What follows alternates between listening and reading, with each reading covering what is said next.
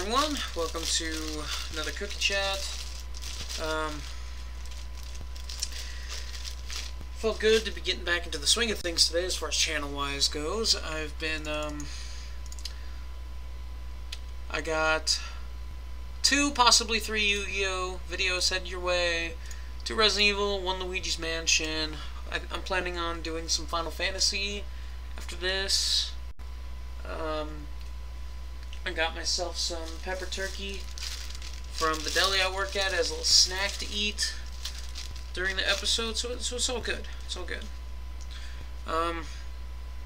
The reason why I say maybe 3 is because a good part of both videos, but mostly the second Yu-Gi-Oh! Or the third Yu-Gi-Oh! Video, involved me trying to fight the system, finding matches. And when I would get matches, people I play against, I couldn't tell if they were just taking long turns or the thing wasn't working. So I might not even bother to put that one up, to be honest. The only thing cool about that episode is I got first turn Dragon Master Knight. I love getting first turn Dragon Master Knight. And it was on an empty field too. It was great. So anyway, yeah, I got that stuff headed out. I was listening to the Co-optional podcast today, and it just got me excited about playing video games. Certain ones, but I can't play certain games until I beat others.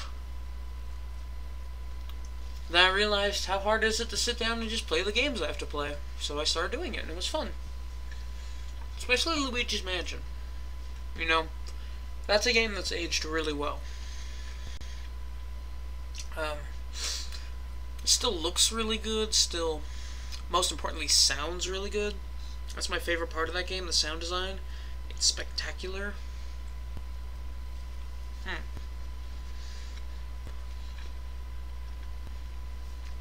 let's see.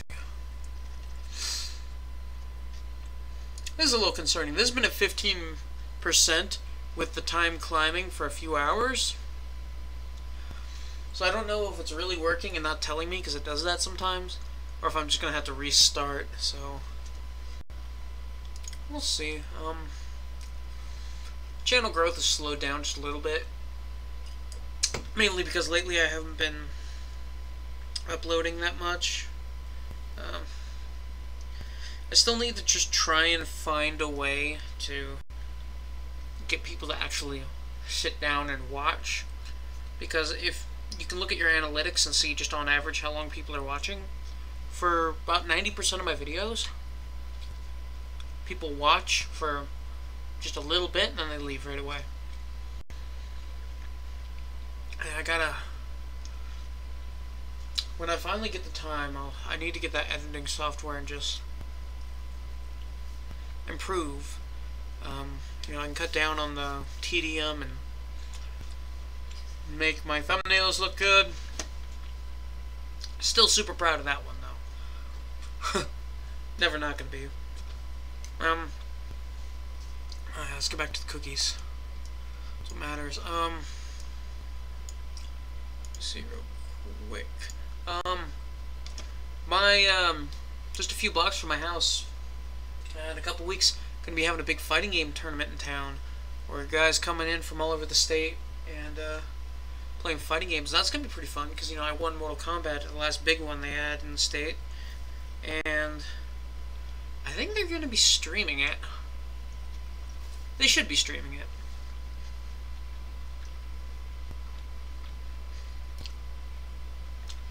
Yeah, so I'll put up in a video the Twitch channel it's going to be streaming on if that gets announced, or when or if it gets announced. And so yeah, if you're in the Billings, Montana area, yeah, come on down. Good time. Billings, beatdown, beatdown.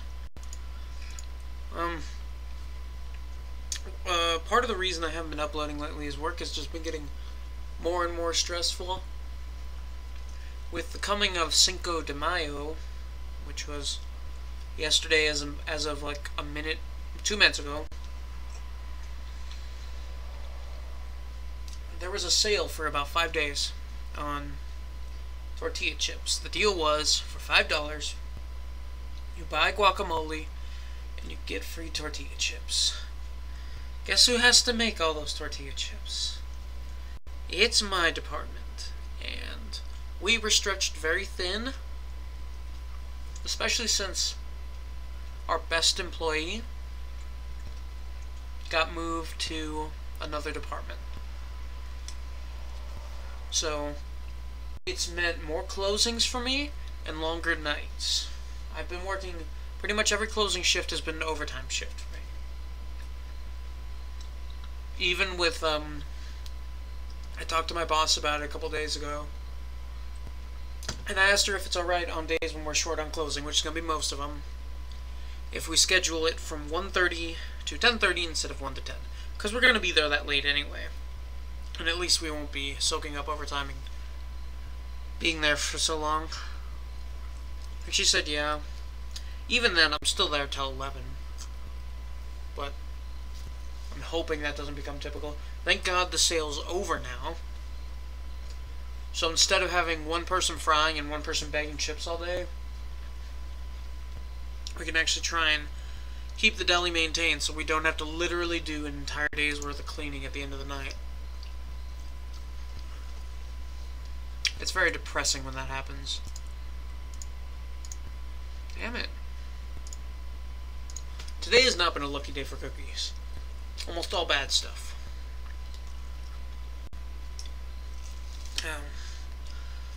And, well, I guess we get a new girl this week from...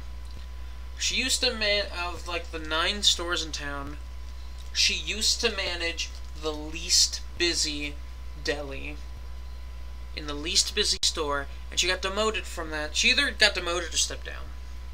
And so she's just a regular employee now. And I've heard she's like a big tweaker, so yay, I get to work with that now.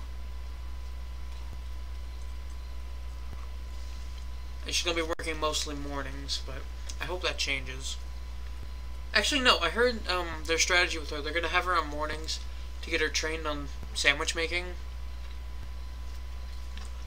And then they're going to have her go back and work mids and closes. Because that's not... I'm closing 4 nights a week now, and I used to be doing 3, and I don't really like that.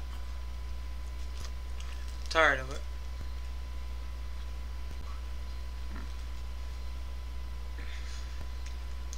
I just like to imagine the kind of stress we had.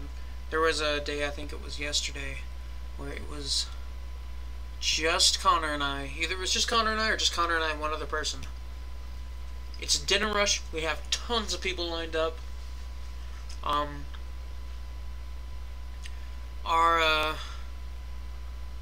The deli looks like a mess because people have not stopped coming to the counter since it opened. So, you know, you're short-staffed, so that means there's 2 people there, and they have to be getting the counter. I mean, it looks terrible, but you can't stop and clean. The people won't let you clean. You know, you got a slice or cake with meat on it, you can't do anything about it. It's awful. So, that's bad, but it's not the awful thing. We see by our little chip and guac sale display, our boss Dan Sloan is standing there, next to everyone's boss, Chuck Kramer, the district manager of all of Albertsons. And I'm just sitting there like, shit. All the top dogs are there, and we have like, we're in the middle of a massive rush, and they're looking at the chip display, probably thinking why there are not more chips out there. Because there's never enough chips. That's the one solid fact. Continuous fact I've learned about working in the deli.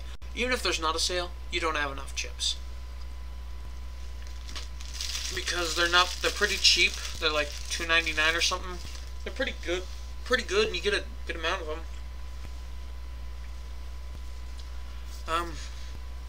Especially at the Southwestern. I don't even know what we put in the Southwestern seasoning, but it's good.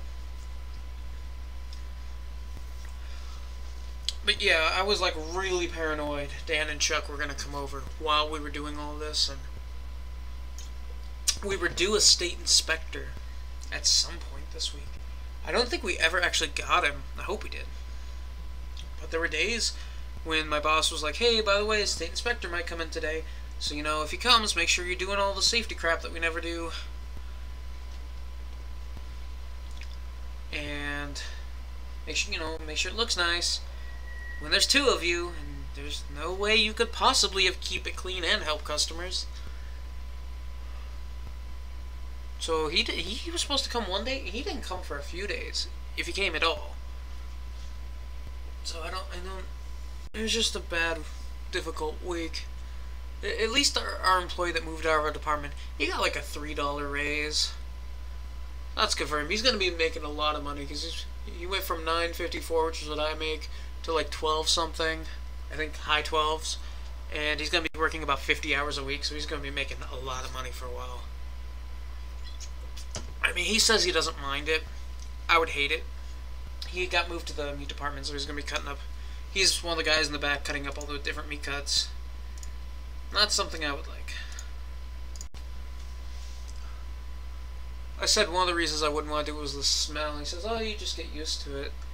And I was going to argue, but then I realized I can't even smell what grease smells like anymore after working around fryers for so long. And I have to stick my head inside the fryers and the fryer pots and clean them out. It has to be really bad for me to smell it. Oh, yeah. The idiot David I work with. One day, I was walking by the prep sink, which is right next to the salad cooler, which is just a big walk-in cooler. So I go in, I have an 8-pound potato salad at both my hands at my waist. So, you know, my arms are kind of weighed down, not going to be getting any quick movements out of them. I'm walking back out of the cooler behind him. Now I want you to keep in mind, the way the prep sink is, there's usually a garbage can to the left of it. I was not to the left of him, I was walking directly behind him. And I'm directly behind him, all of a sudden, I get slapped in the face with something.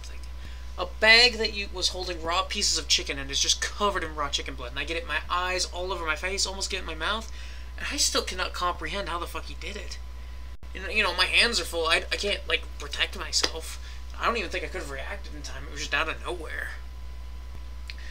I mean, the way our boxes of chicken work, you get a box and the box has bags, and I think the bags have like 16 pieces in them. Honestly, I've never counted. I'm usually in a hurry when I'm prepping chicken, but I was fucking pissed.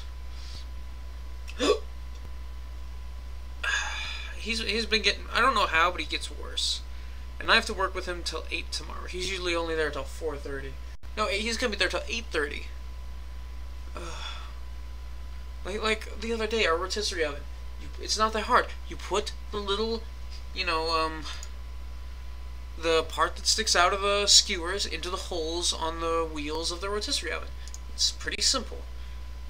So I was checking something in the rotisserie oven. You know, the time went off, and I was making sure they were temping out, and I noticed one of the skewers just sitting at the bottom, looking about half cooked.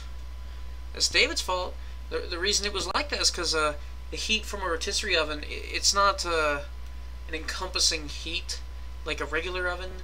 It comes from the sides, or I think that's what Lisa said. She might not know.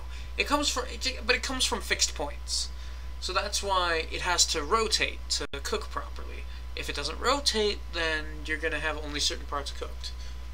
And that happened, and the rotisserie oven just plain broke last night for a few hours. We had to cook some in the bottom oven, and David was supposed to deal with it before he left. And all of a sudden, he just disappears. He was supposed to take trash, he was supposed to put out the chickens, and he just disappears. We can't get him to leave when we want to. Like, he will stay and soak up like a half-hour overtime when we don't want him to, but when we actually need him to do something, no. No, no, no. No. No, no, no. It's the worst.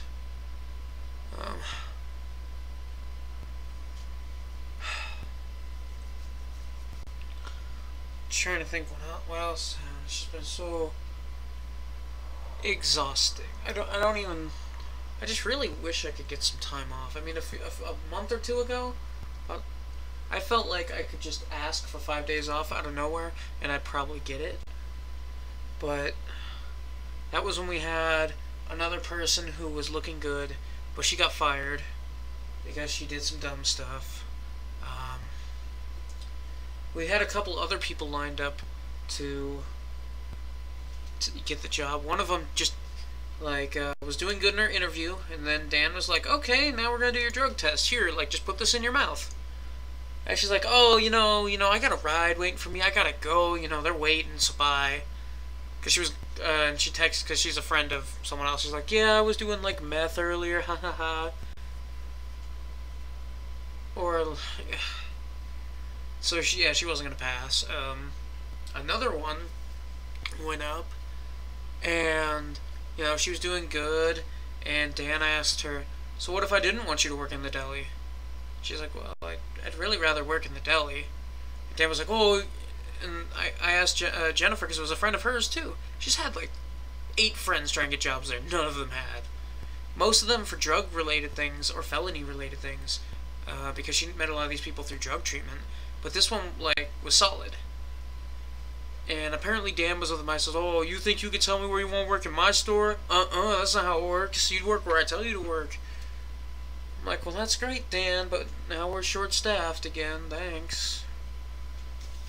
I mean, in the job application, it has you fill out the department you want. Why do you have that if you don't want people to pick your department?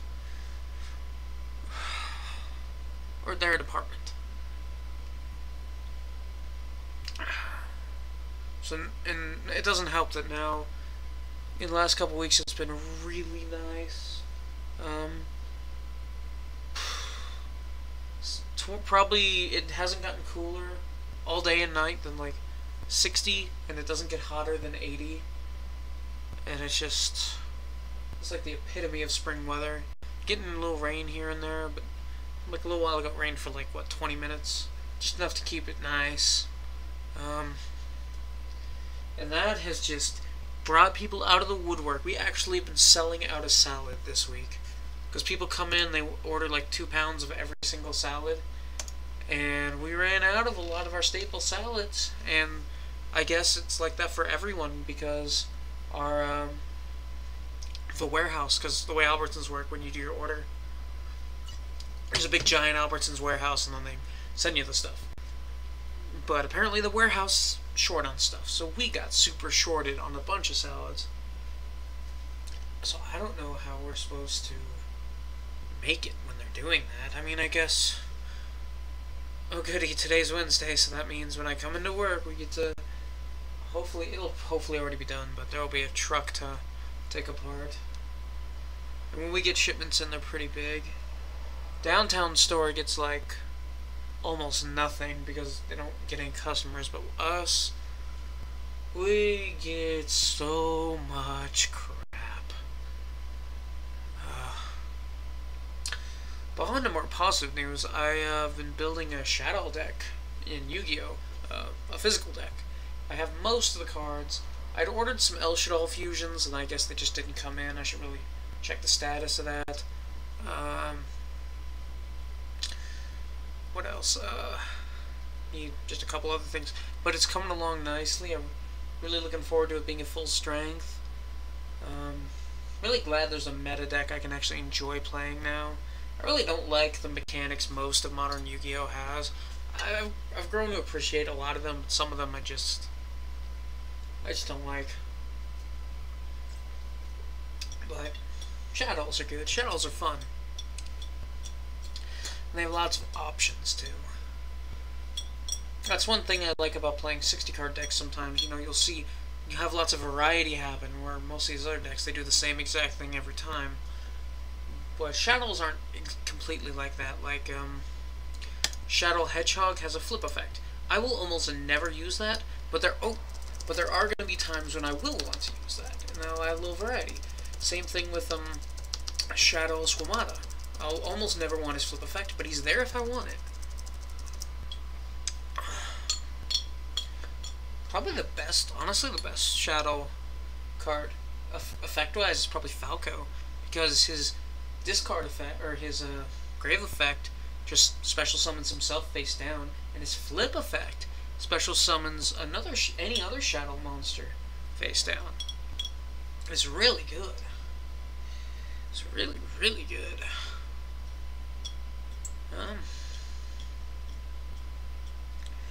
Trying to think if I missed anything.